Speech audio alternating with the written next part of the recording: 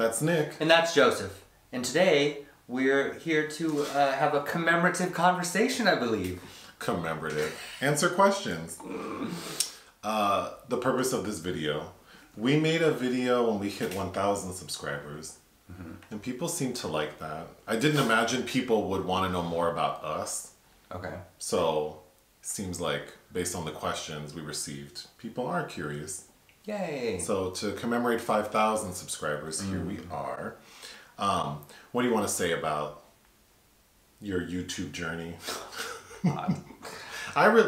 Here, we had already talked about this. Yes. So, I'll just get the party going. No, just how cool it is that there seem to be like-minded people out in these streets. Out in these streets who enjoy our sense of humor and weirdness. And so that's been really affirming and positive. It's also interesting because I feel like there are people who, we're both very busy outside of doing these videos, so responding to comments is not always possible, but we do see most of them. And we do recognize certain people who comment often.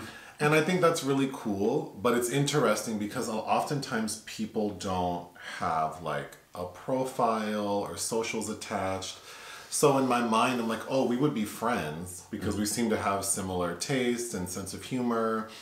Or at the bare minimum, to be my friend, you just have to really like me. But, but then it's like, I don't know you. So I think that's interesting. I wish that there were a way to get to know people a little better. Because I think we both would be very open to meeting people. I mean, not right now with the world ending, but I still think it would be really cool. And I think it's really nice that there seem to be so many just nice people out there. Yeah, let's see what the post-apocalypse brings. Yeah, right.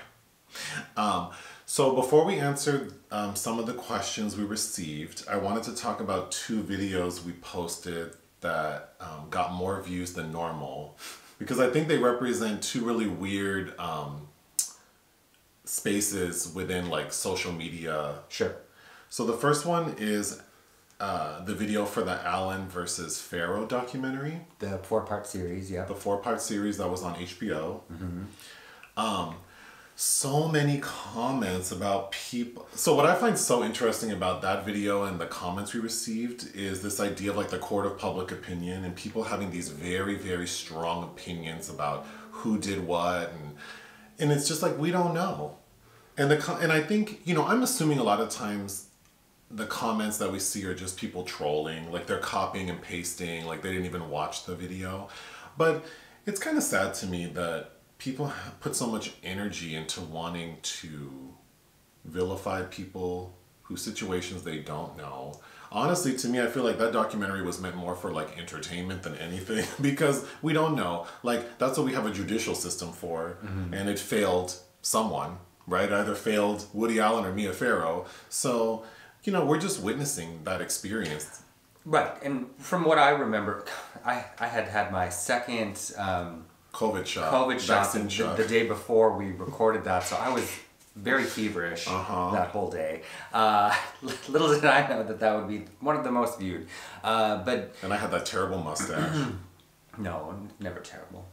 And from what I remember of that is we tried to be kind of just very fair. And I remember saying that, just what this presents is it muddies the waters. It's not clear, and it's uncomfortable to view that.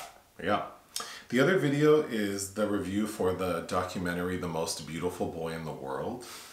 Okay, this one is so fascinating to me because I'm pretty sure of all the people who watched and commented, maybe no one has seen it. This video, the documentary only showed at Sundance. For 2 showings. Unless you were pressed at Sundance or paid to see it at Sundance, you didn't see that film yet. Yeah. And people were so nasty about I had to delete so many comments, but because people were very upset that I hadn't seen Death in Venice, even though the documentary is not about Death in Venice.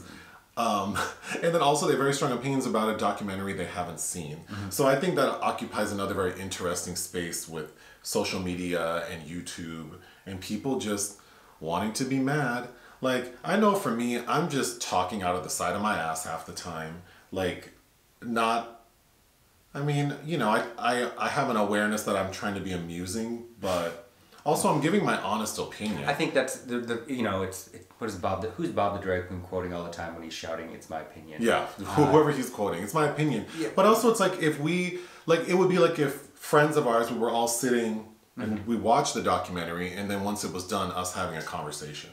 That's kind of how I feel about it. So yeah, those two have been really interesting. Like, to say the least, yeah. Yeah, Because who would have thought? Who would have thought anybody would care about the most beautiful boy in the world? Like, yeah. In fact, I had to, like many film festival offerings, felt like I had to trick you into watching it. So Yeah. We also thought to get a good sense of our personalities, we would make iTunes playlists. So I will post the links in the description of this video to get a sense of the kind of music we like. Also, it'll be fun to witness that Nick's list is 4 times longer than mine, so not surprising to people who are familiar with Nick. I'm often told I'm intense and loquacious. All right.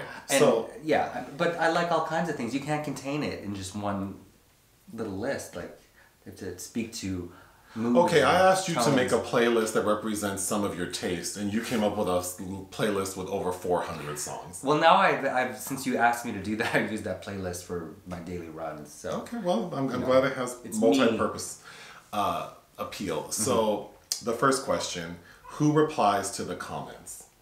I do. I do. It's also important to know that I see them all. you see them because you'll look at the video comments. I almost exclusively only use, so for uploading the video, I use the YouTube Studio like on a browser on my laptop. But looking at like comments and views, I use the app, the YouTube Studio app, and it only shows like the 3 most recent comments. Okay. So I try really hard to not miss comments. I'm sure I do sometimes, but for the most part, yeah, you see everything. But I almost exclusively reply to comments. Who designed the intro to your videos? I did. I don't know if this question is shade, like they don't like the intro. I'm sure that they do. But yes, you don't care for the graphics that we have. No, I hate the He graphics. hates them. But they make us look old. Like, But that's even better. And my eye color is not even... But that's even better because you should like under promise and over deliver. So I think we look better than, well, you for sure look better than your cartoon. I don't know about me. Same, but come on now. I think there's just a better, more fun likeness. Well, if there are any graphic designers out there who want to help us make new graphics or an intro video, I am very open to that. I did insist on approving the music you selected, though. For the current. Yeah. You did. I don't recall. All right. How do you decide which movies to review? Do you each get a pick, or is it more an agreement? Yeah, how do we decide? Okay, so I think what Joseph has learned about this whole process of, because we've been together, well, we can get into that, but I've been a film critic since 2011, like weekly writing and festival coverage. So I think this is, the past 2 years, he's really discovered that there are a number of weekly releases that you have to keep up with on top of everything else if you want to stay, on it, and that is stressful sometimes. So how we decide is, because whatever you see that we post, I am probably writing or filming something for Ion Cinema as well on top of it. So I have to, on a weekly basis, tell Joseph, this is what I have screeners for, and what will you agree to watch out of them? And for some things that I feel like, based on the description or poster or trailer, he might not like, but I'll try to sell it in a different way. Like, this is a gay movie, we should watch this, or this is a horror film, you'll like this. Do you agree with that? Yeah. Okay. All right. Are there any TV series that you enjoy? We don't watch like live TV. No. I mean, we don't, mostly timing. Yeah, I mean, there's just no time. And then with all the platforms, because we have Netflix, Hulu, HBO Max, Amazon Prime. I mean, we have so many things at our disposal, and then to think, plus, you know. Plus, we both have day jobs, and. Well, and, you know, like, we do have access to cable TV, so then I have a few apps on, like, the Apple TV. Like, I do like Lifetime movies, and. But yeah, we really don't watch any live TV. Probably the only thing we keep up with as it's happening is RuPaul's Drag Race. Well, yeah. But since we don't really watch TV, then maybe the better question for us is, like, what's your favorite TV show? Like, from when you were a kid watching TV. Oh, I don't even know. You don't know? I'd have to think about that. I mean, I do like House of Cards, and that would be something I would watch again. I definitely really, really enjoyed House of Cards. I think my all-time favorite television series would be Absolutely Fabulous. Oh, yeah. That's probably my all-time favorite. Political Animals with Sigourney Weaver, which was a limited series event. Okay, but that wasn't necessarily great. She is fantastic. She's very good. And as is Ellen Burstyn. And I would watch it again. Yeah, it's entertaining. But, okay. Come on now. Yeah, I don't know. There are a ton of one-offs. I find television very difficult to keep up with. In fact, we wanted to cover the new Lena Waithe series and just didn't get around to it. Which came out yesterday. Next, I have really enjoyed watching both of your perspectives on film. What things do you both enjoy doing when not doing film reviews? I thought it'd be fun to answer the question for each other. So why don't you say what I like to do outside of these videos? Joseph likes to... he likes. Here we go. He likes sweets. So if we're not necessarily watching what we eat, there will usually be a treasure hunt for sweets on a daily basis. He likes to get lost in like Instagram and YouTube K-holes. Like he'll just go off, and he likes naps. Joseph likes all kinds of things. He's a very multifaceted personality, but. On his time and his schedule. It has to be his idea, it has to be right, there has to be time for preparation. Food, of course. I think concerts. Again, cars. Joseph's very much into cars. It's very, as much as I'm into film, like his knowledge about vehicles is pretty impressive. I don't know. Likes McDonald's a lot, probably too much. Well, for what they all have to offer. I think I'm continually surprised, like, oh, McDonald's, that's right. I've also found interest in the Atlantis cruises. Yes, Joseph likes to go on those. Probably more than I do, but... For you, I would say Nick enjoys running. Yeah, I run every day. Wine. Mm-hmm. Red wine. Travel. Yes. Nick drinks a lot of coffee. Mm-hmm. Lots to do. I mean, you enjoy reading. Yes. Like, you read every day, I think. Mm-hmm. And writing. You enjoy writing a lot, yes. Foxes on Instagram. Nick likes weird little creatures, so he'll get, like, all of a sudden he's really into lemurs and sending me videos about lemurs. Right now he's really into foxes. Not right now, like I always have liked Sure. But like you'll so send, cute. yeah, you like foxes, you like those big cats. What are they look like? Caracals? Yeah. Oh, beautiful. Or lynxes or... Oh, yeah. Yeah, so... We'd be friends. Yeah. They wouldn't eat me. They wouldn't eat you, okay. Baking, I like to bake. So, yes, you do enjoy baking. So, Nick would consider himself a good baker, but I think in general, Nick likes to prepare food or treats, but what I think you enjoy more is the feedback you get from those things. So he wants to be told, like, he did a good job. Like, don't you gaslight me, some 1950s housewife. My cake is fucking good. Not too many F-bombs. Oh, sorry. Next...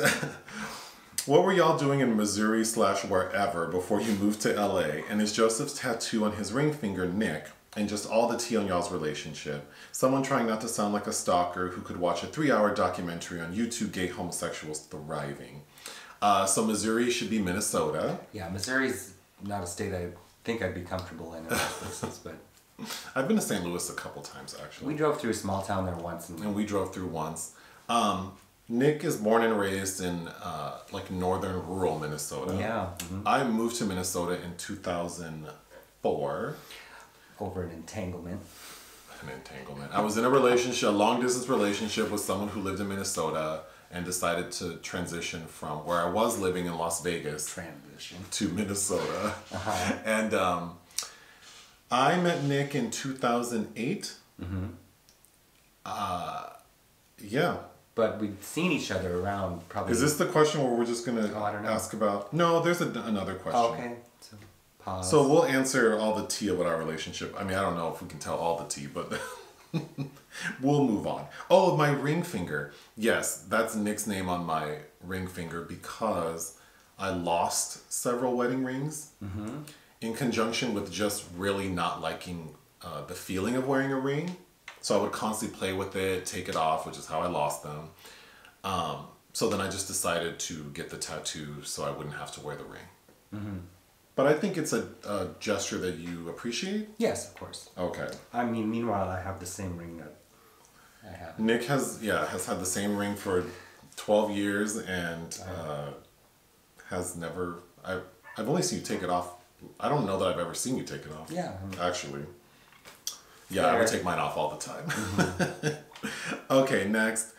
Holy wow, I can't wait to see y'all hit the 5K sub milestone. I'm like an early subscriber, somewhere around the 500 to 600 count. So when I saw the post last night, I'm like, oh boys, I have so many, LOL. So here I am, 24 hours later, after narrowing down all my curiosities. The number one burning question eating away at my soul every time I consume a fish jelly film review is, when, where, how did the Nick and Joseph love story begin? Or better yet, when did it culminate? So, Can I drink? Sure. So, a friend introduced us at a bar in Minneapolis called The Saloon. And there's some details I don't quite remember, but I know that you invited me to a movie night the following night. So I think I met you on a Friday night and your movie night was on Saturday. I think we met on Saturday and it was Sunday, but it's fine. Okay. So met him at the bar. He invited me to his movie night. I went the next day and you were showing Psycho. The Hitchcock classic, yeah.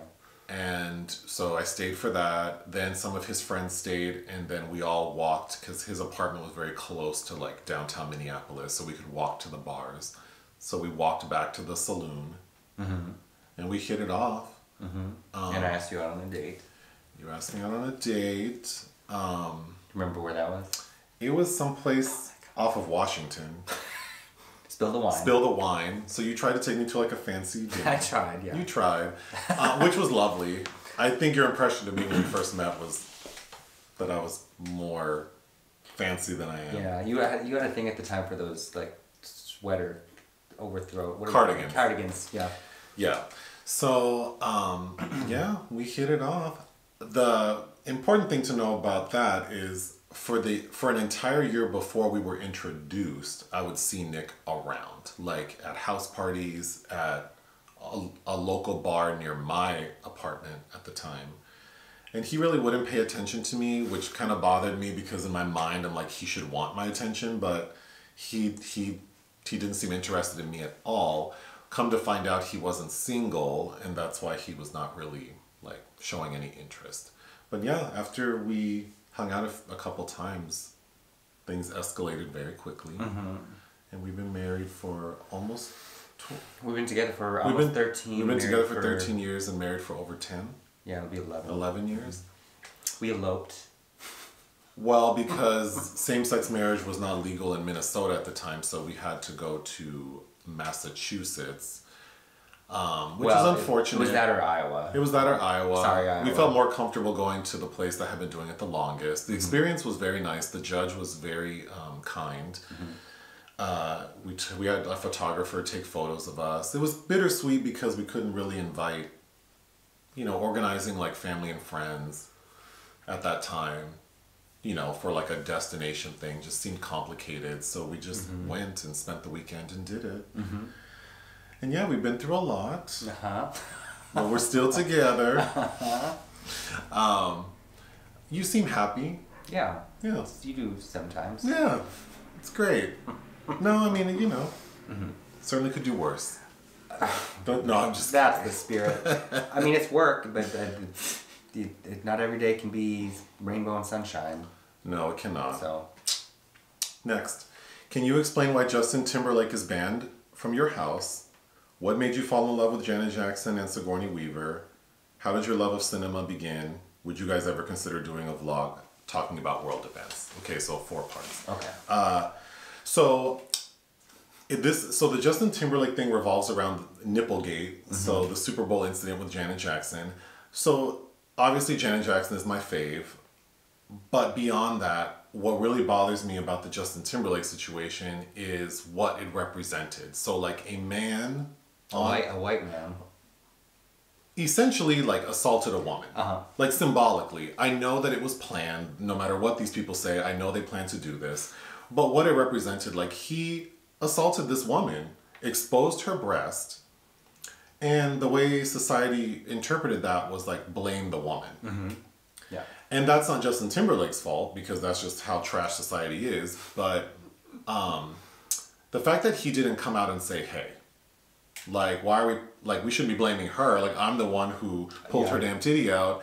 And he didn't. And after all these years, I mean, he's been banned since then, but especially recently with that stupid message he sent about how he apologizes to Janet and Brittany, just felt so lame. And then his producer or his manager, Johnny Wright, posting that thing about how Janet should forgive him. I just think like he needs to do a little bit more. Yeah. Because it's really about misogyny. It's about like, it's so much more than just like my fave getting canceled for a period of time. It's just like he didn't do what I think he should have done to Alleviate and the de-escalate. situation. Yes. What made you fall in love with Sigourney Weaver? Did you answer what made you fall in love with Janet? Oh, you want me to do that? First? Okay. Sure. 1987. I'm inside of a Target store in Moreno Valley, California. I was 9 years old, and my mom and I are walking through the music section, and at the time that was cassettes and albums.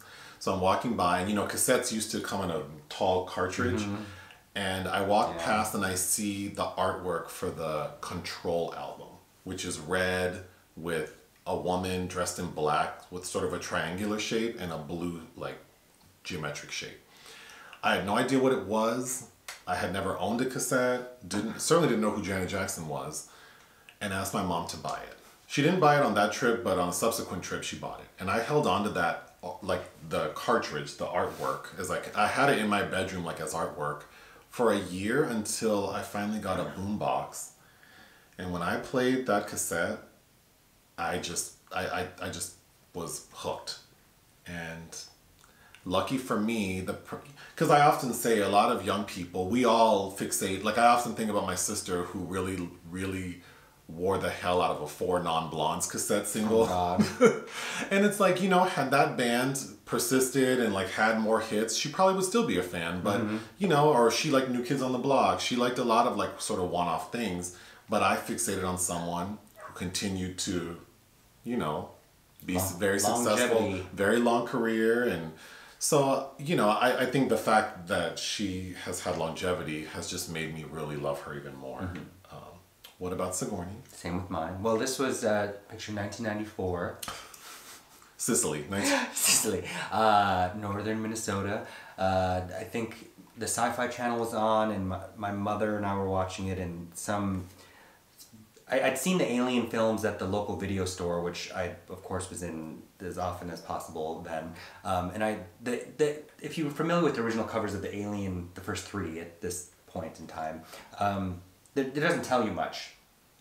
Like, I don't think that Sigourney Weaver was even featured as an actor on them. But we're watching this special about the making of the trilogy at the time, and Tom Skerritt is hosting it. And my mom's watching it and very interested, says she likes the Alien movies. And I remember the first time hearing the name Sigourney, and I'm like, God, that's interesting and strange and lovely. And that program was just about, I didn't even see what she looked like then, ostensibly in that. So I was like, oh, can we rent that next time we go? We rent it. it's me and my dad then watching Alien for the first time, and immediately I was like, which one's Sigourney Weaver? And he points her out, and I'm like, okay, I like her. And then of course, after the first one, I was like, we have to rent the next one the next day. And then after Aliens, after that one weekend, I was hooked on Sigourney Weaver. And then it began, in 1994, about that time, she was doing a bunch of films, like Death and the Maiden and Copycat and things that I had to sneak watch after they came out on VHS, which, was a year behind. But how did your love of cinema begin? So I would say Nick has a true love and passion for cinema that I couldn't match. So I don't know that I can really answer that question, except to say that I can say that the film that made me look at, because growing up, like, we didn't watch a lot of movies. It was expensive. And like to own movies was expensive. And so my impression of cinema was just like, oh, whatever is very popular, maybe I would go see it. Obviously, like, I saw Poetic Justice in the theater. I saw like Whitney Houston movies in the theater. But aside from that, that wasn't something we did. But the first film that made me look at cinema as like an art form would be The White Ribbon. And that was 2009. Mm-hmm. Yeah. Okay, so what about for you? Well, obviously there was my Sigourney obsession, but before cinema, it was literature. Like I was a bookworm, like big time nerd in school. So cinema, like I had pockets of interest. Like we were a family that really grew up. My parents liked film, but more obviously American, big budget, blockbuster stuff. But my dad would strangely, both of my parents had eclectic tastes of their own, which I got a weird smattering of things in there. But it wasn't until I took a post-secondary class in high school at the community college, and I took a film class, and it was the first time I'd seen anything with subtitles, because my parents didn't like subtitles. And it was La Belle et la Bête, the Jean Cocteau Beauty and the Beast classic. And I think at that time I realized, like, oh, there's a whole world of film as an art form that I have been completely ignorant about. And at or about the same time, I think, was when I saw Aronofsky's Requiem for a Dream in 2000. And I think that cemented it, that I knew that I wanted to head into a direction involving worlds like that. Got it. Okay, so what we consider a vlog. So we've been talking about doing a podcast. Mm-hmm. When I'm in the car, I rarely listen to music, like almost never. I always listen to podcasts. And then when I'm home, that's when I watch YouTube videos and get on Instagram and TikTok. Mm-hmm. But I think... you told me that you listen to podcasts because you don't want to hear me sing along to music. That's true. Picture like when Gail and Oprah went on the road trip and how annoyed Oprah was with Gail. That's how it is with Nick in the car, because if he doesn't like what I'm playing, he will make parody lyrics to the song and sing over it. So just disrespect it. And if he does like the song, then he'll just sing along with it, which is also like, if I want, I want to hear the artist sing, not you. Or he'll just talk over all of it. So generally when we're in the car together, I usually don't play anything unless I think you'll pay attention to it. So if it's something that you might find interesting. Mm-hmm. But anyway, the point is, I really like podcasts. So I'm curious to know what people think. So comment below what you would like us to talk about. My idea was to do a weekly, like maybe 1 hour, talking about cinema related things, but maybe also like a little less focused. I certainly don't want to repeat conversations we had in YouTube videos. So it would have to be, and there isn't a lot of time to watch even more things. So that's why I was thinking maybe like news stories related to actors who have been in the films. That's an idea. I want to avoid maybe like political and foreign affairs, because those are often hot button issues and quite frankly, I'm not smart enough to talk about that shit. Maybe like gay news. I don't know. Okay. But if people would want that and how that would be structured, I'd love to know people's thoughts. What's the next question? Oh. What are your astrological signs? What do you think keeps you guys together after such a long time?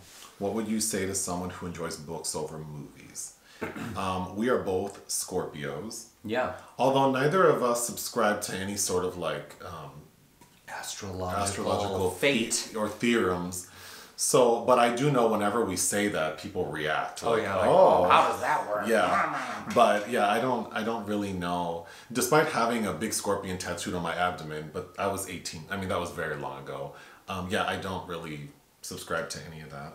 But, you know, I'm sure that says something about us to some people. Mm-hmm. What keeps us together after such a long time? Respect. Okay. Well, love and respect. Okay. And attraction.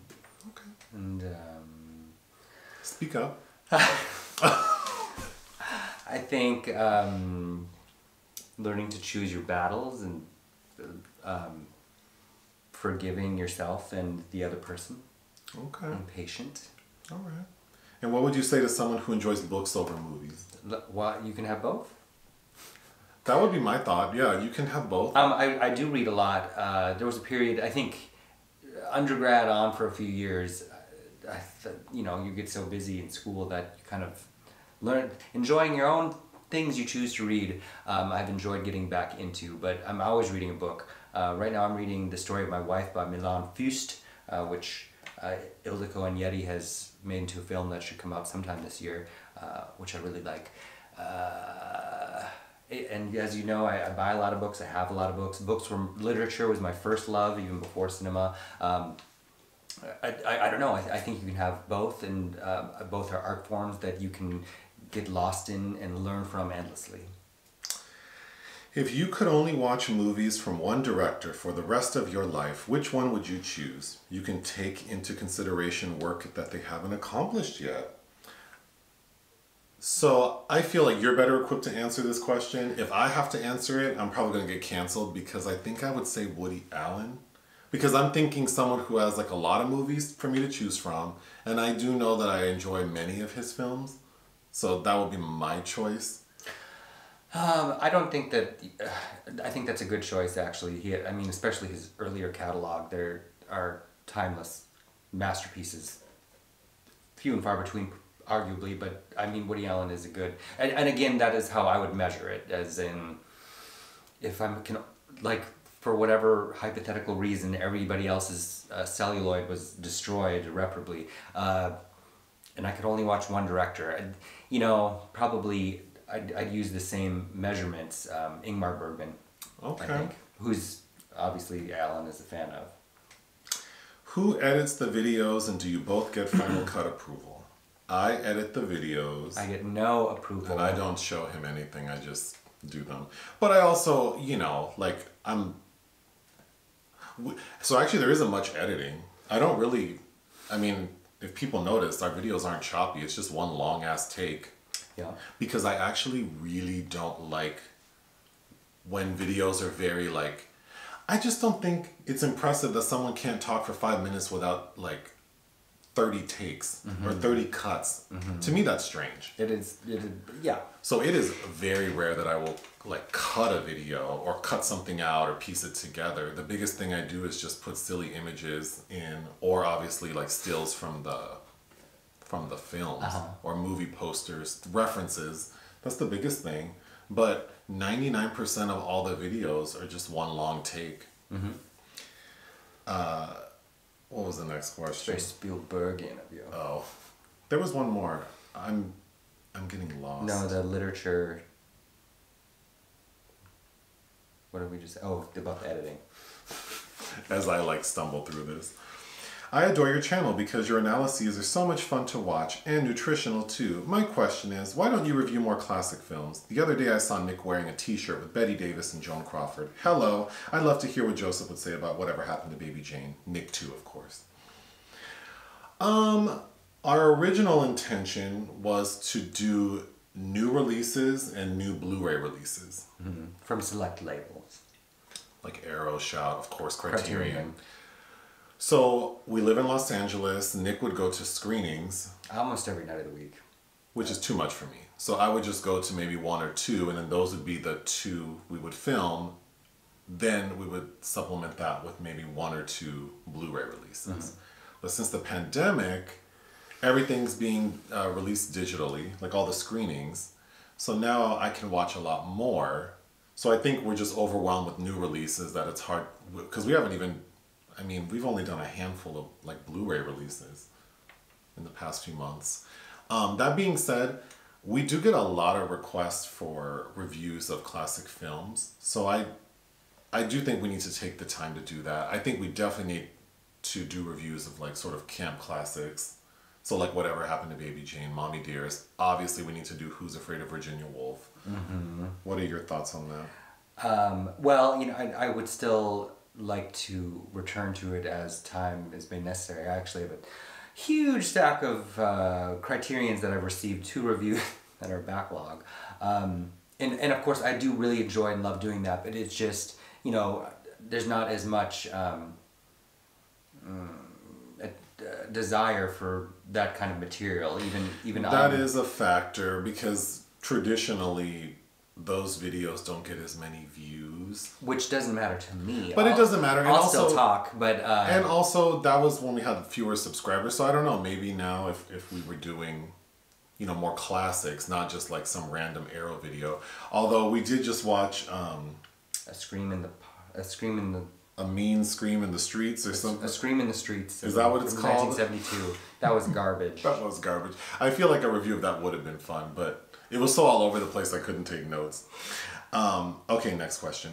First, I absolutely love you both. Nick, what made you decide to become a movie critic? I love all your knowledge. I'm a huge fan of Isabelle Huppert too. The first movie I ever saw her in was The Bedroom Window. Thought she was gorgeous. So why did you want to be a film? Curtis Hanson, one of her, until recently especially, one of her few English language roles. Well, you know, Joel Schumacher once bitchily said, nobody ever starts out wanting to be a film critic. I think that an opportunity presented itself, and prior to that, being in English, I like to write creatively and otherwise. So an opportunity came up and I chose to pursue it, and then it just kind of grew and grew and grew, and then allowed me to have access to materials and worlds in Los Angeles and in other major cities around the world that, you know, I really liked. I like a buffet of cinema. I like to be able, there's something about, and also I like to, you know, in my own very small corner, tucked away behind, you know, thousands of others, you know, have put out there something into the universe, something to say. And, you know, I like, it's like that message. And to me, like, film criticism, how I approach being a film critic, like a message in a bottle. Like, I'll be long dead, and if the world's still around, and maybe somebody will discover something I said and be like, oh, this person was saying very authentically what they thought, and it was counter to what everybody else was saying. That's how I fantasize about my role as a film critic. But I think film criticism should be taken seriously. It shouldn't be about followers or being popular. It should be, you know, you're fostering authentically your own perspective about something, and people should be allowed to come to that because they agree with your sentiments for the most part, not just to get Twitter followers. But I like to imagine myself as, you know, the glory days of film criticism in the 70s when we had like Pauline Kael. I think Pauline Kael was a bully, but Renata Adler, to me, I fantasize about being kind of like in that mold of Renata Adler. Excellent. What was the first movie you watched in the cinema? For me, it was Mad Max. What movies did you watch as a teenager over and over again? For me, it was Danny DeVito and Eddie Murphy movies. Thank you for your time and effort putting these videos together. So, what was the first movie you watched? I think Little Mermaid was the first thing my mother took me to. Or it's either that or Honey, I Shrunk the Kids. Whatever came out first. And but the reaction I had to Honey, I Shrunk the Kids, it was a while before she took me into another live action film because I cried all night about that ant. Oh God. The first film I recall seeing was in a drive-in. and it was Flashdance. And I remember when there were breasts on the big screen and my mom was like, cover your eyes. That's my first memory of like cinema. Movies I watched over and over as a teenager. I was probably younger. The two that pop into my head are Howard the Duck and Gremlins. My sister and I would watch those on repeat, but I was younger than a teenager. What about you? Gremlins, I remember the grandmother I was close to would rent that for me a lot, even though I'd be terrified, and Ernest Scared Stupid for some reason. But once I discovered the Alien films, it took me a very long time to buy the box set as a teenager before I could, like as a 12, 13-year-old. But when I did, those I watched a ton. I wore out the Aliens tape. I had to take it to the video rental store to have them repair my VHS tape, to put like a stint in it or whatever they did. And for whatever reason, I had a chunk of a few months where I was watching The Devil's Advocate once a week and Dead Man Walking. And I don't know why, but... Hello, Nick and Joseph. If you were able to make a playlist of movie soundtracks, which ones would you include? Joseph, if you had to give an award for worst hair in a movie, which would you pick to win? Come True, The Doctor with the Bangs, The Stylist, The Bride-to-Be, Music, Kate Hudson's Buzz Cut, A Fall from Grace, The High Top, No Fade on Mehcad Brooks. The award would definitely go to Mehcad Brooks in A Fall from Grace. Tyler Perry should know better. Tyler Perry is meticulous with his beard, mustache, and the hair on his head.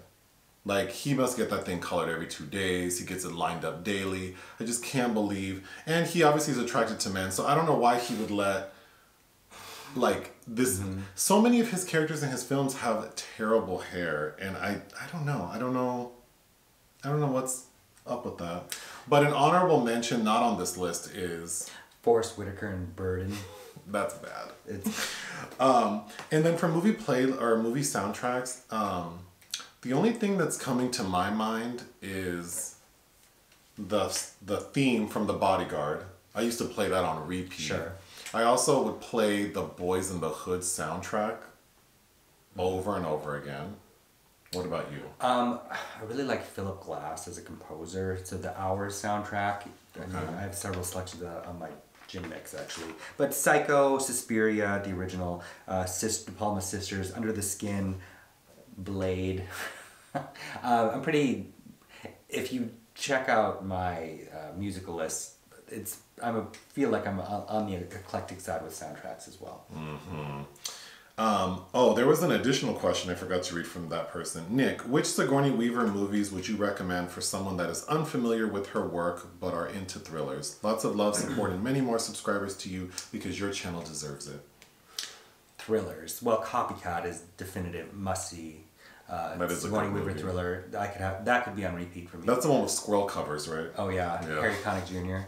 And Holly Hunter. The Alien movies are like sci-fi thrillers. I consider Death and the Maiden a psychological thriller. Red Lights from 2012, directed by Rodrigo Cortez, where she's a paranormal activity debunker. And if you want to see her young and beautiful and fresh off Alien, 1981's Eyewitness, directed by Peter Yates, with William Hurt and Morgan Freeman and James Woods and Pamela Reed. Recommended. All right, great channel. I have so many questions. Feel free to answer any or none. Are we ever getting the long overdue, much wanted Best of Isabelle Huppert video? And besides Sigourney and Isabelle, what are some other actresses, actors you both love? No small acts review. Nick has prepared a Best of Isabelle Huppert. Months ago, actually. And honestly, I forgot about it. So we will do that. Yeah, it has to be a top 10 though, because she's got like a filmography of 100 plus, and I didn't want it to be too top heavy on her things in the past decade. I want to encompass. And then I don't know what No Small Acts is. It's the Steve McQueen anthology of films. I reviewed all of them for Ion Cinema. So go there if you want to read Nick's thoughts. But the ones outside of because 2 or 3 premiered out of the New York Film Festival and there was just no time. The 2 that came out on Amazon Prime after that, I did try to generate his interest, but... And then the third part of this question is about actors and actresses we like outside of, or that you like outside of Sigourney and Isabel. And I was thinking he was gonna name like one or two, and this fool has a list that has like 100 names. No, not 100. Well, maybe it does. This is unreasonable. Like, you can't just run off a long list of names. I can't. Well, that's not interesting. Like, see, the problem is oftentimes when you give so many options, I feel like it diminishes the value of these options. But these ladies all deserve But do what you want to do. You do that anyway, so go ahead. Present your thoughts on this. Who are actors and actresses you love outside of Sigourney and Isabel? A lot. Like, that I will watch a movie if I see their name in the cast list. There's a lot. I do have very...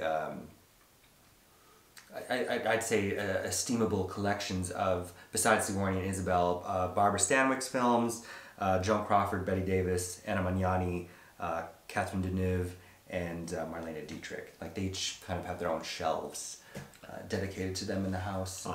But, well, see, I didn't know you were going to throw such a hissy fit, because then I would have... But there are like 100 names on here. You're really just going to sit here and read 100 names off? Go ahead. No. We'll see if it makes the cut. Well... this will be the one video I do edit. You can cut it. I mean...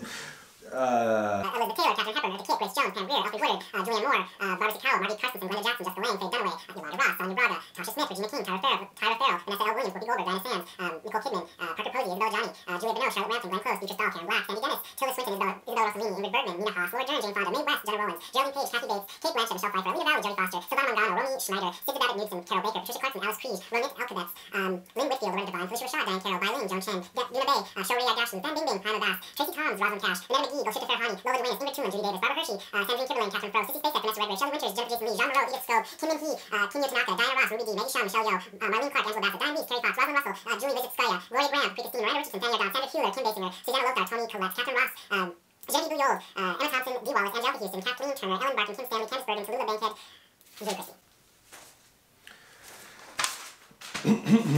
Can you share some authors or books you like?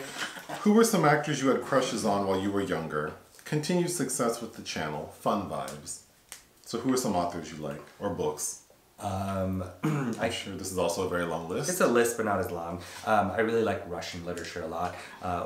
But authors whose works I collect and have read quite a bit of: Vladimir Nabokov, Dostoevsky, Henry James, Willa Cather, Virginia Woolf, James Baldwin, D.H. Lawrence, Henry Miller, Mikhail Bulgakov, William S. Burroughs, Margaret Atwood, Walter Mosley, H.G. Wells, Franz Kafka, Elfriede Jelinek, Anna Kavan, Tennessee Williams, Georges Simenon, Maya Angelou, Shirley Jackson, Doris Lessing, Flannery O'Connor, Carson McCullers, Susan Sontag, Martin Amis, Jean Rhys, Aldous Huxley, and Toni Morrison.